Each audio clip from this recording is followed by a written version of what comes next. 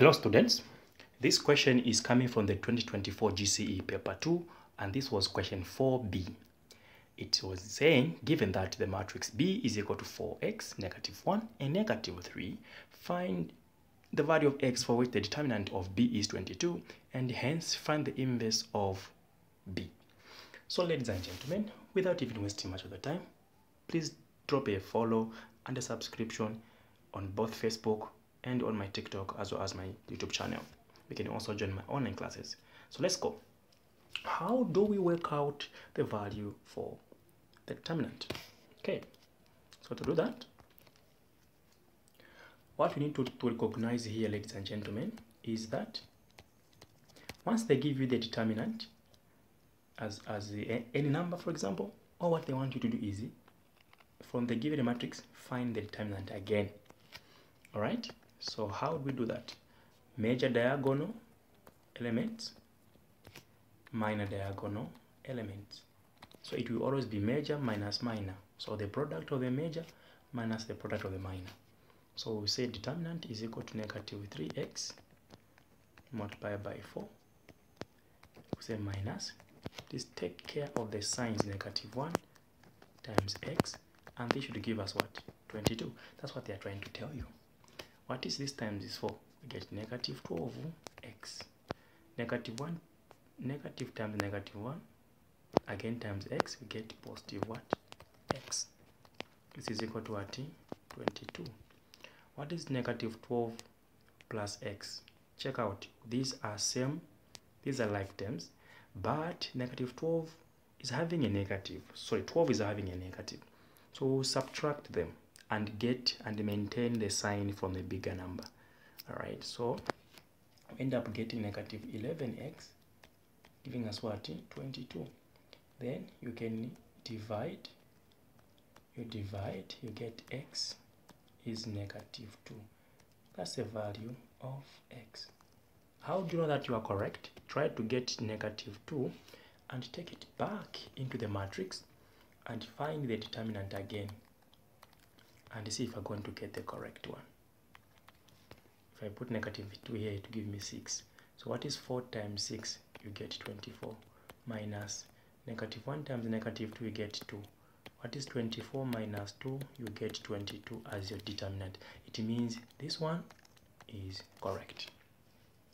You always prove, please prove. Next is find the inverse of B.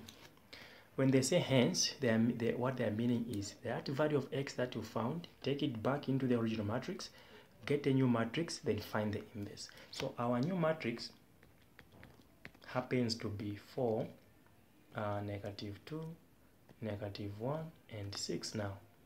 After replacing 2, sorry, where there's x, you get that. How do you find the inverse?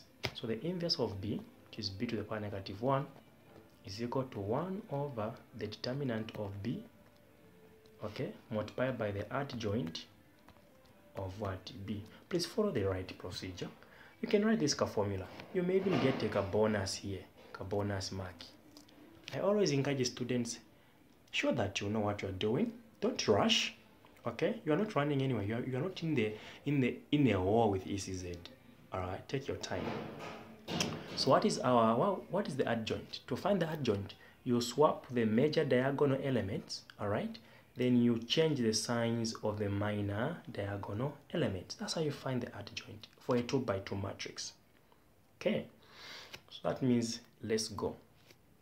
So what you are saying here is the 1 over the inverse, the determinant was 22, remember? So the adjoint is we swap this. So we have 6 there and 4 comes here. Then these, they change signs. They don't swap signs, please. These, they swap their positions, but these, they change signs. Careful how you use those two words. This one changes its sign to positive, becomes +1. This one changes its sign to positive.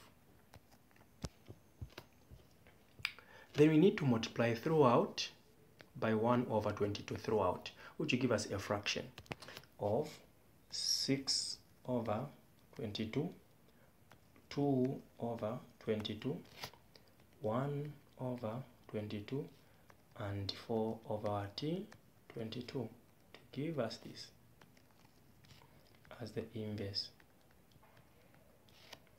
Now, where you can reduce, please reduce as simple as possible. 2 can go into 6 3 times. It can go into 22 11 times. And I know that 3 can't go, 11 can't go into 3. It would be a decimal number, so I'll leave it like that.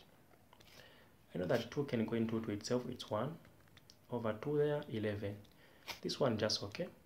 You don't have even to temper it. 4, well, 2 can go there, right? Give me 2 over 11 as the inverse. Just like that, you've got all your 2 marks. Okay? So avoid losing marks anyhow by jumping and doing things of your own. Understand, then show that you know. Put the method.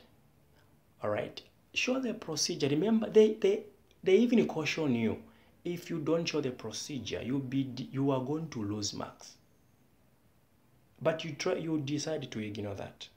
Alright? It's not a matter of you knowing. Show that you know. Show the right procedure. Okay?